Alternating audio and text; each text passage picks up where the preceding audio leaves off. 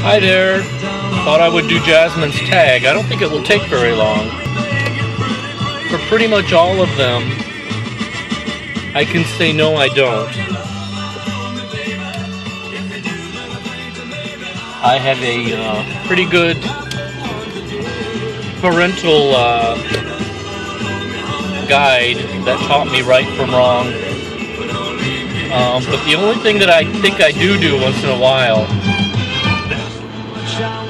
or lapse into doing, would be having my elbows on the table.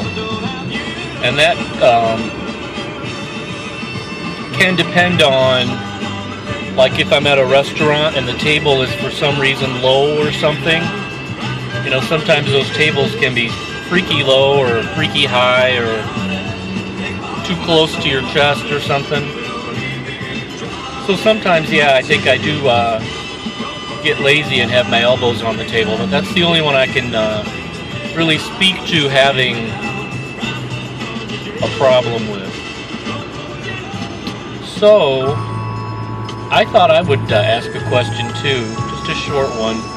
It's related to a previous question,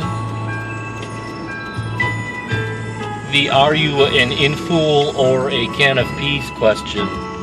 And it's also related to Jasmine's recent inheritance of some $8,000. Okay, if you suddenly receive a windfall, an inheritance, win the lottery or something of, say, like 8,000 or so, what would you do with it? Are you the type of person who would spend it right away on a trip? Or splurge somehow? Are you a person who's would sock it away for a rainy day? I would like to think that I am the latter. But lately I've been the former, and I've got to get away from that. There's only so many Chinese, Japanese knickknacks that I need.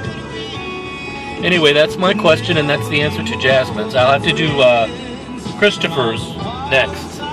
Bye.